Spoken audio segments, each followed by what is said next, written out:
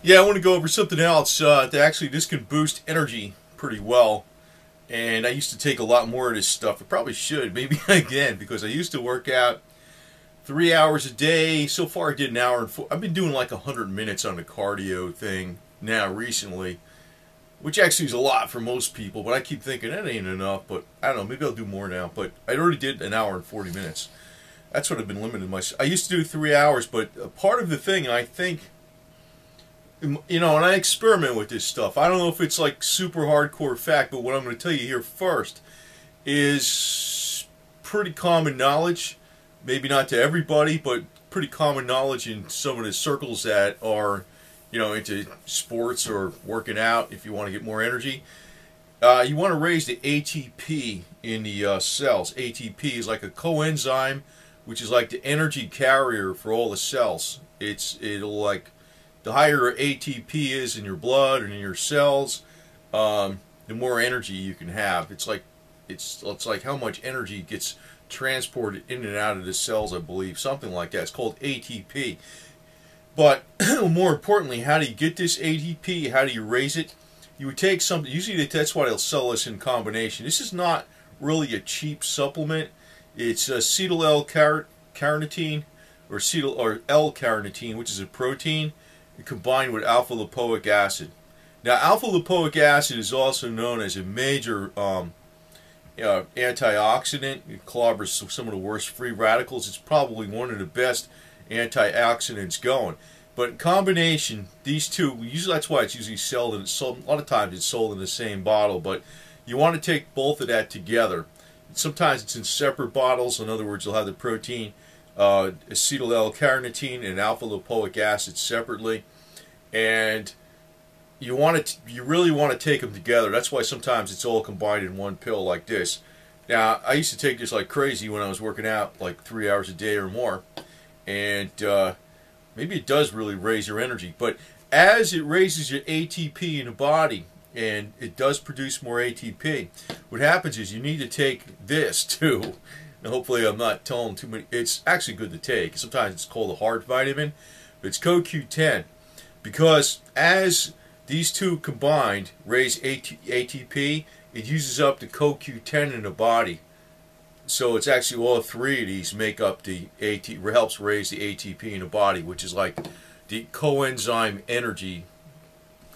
It has to do with energy. It definitely has to do with energy, ATP. But the trick is to take these three together, really.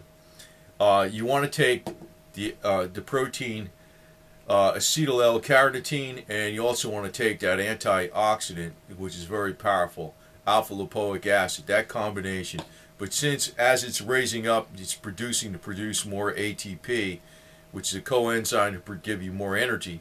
You want to use, you'll be using up CoQ10, so you want to add CoQ10.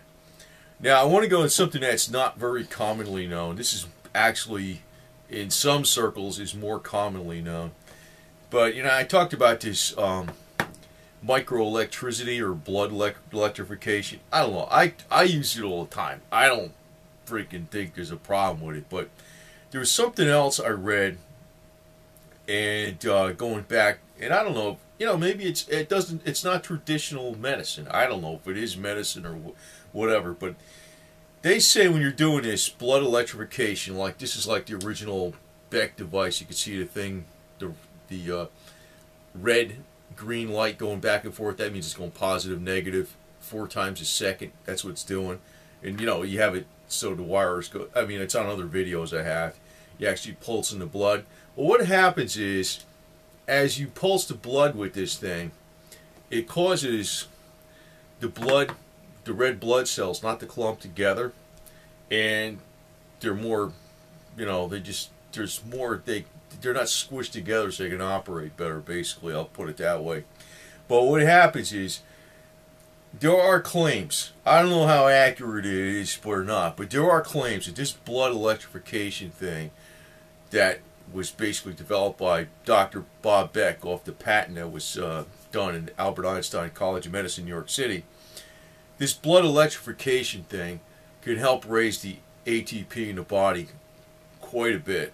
I mean, they're giving numbers of like up to 500%. I don't know how accurate that is or what. That's definitely outside the realm of traditional medicine. But, you know, it could be true. I want to throw it out there because it's in the papers.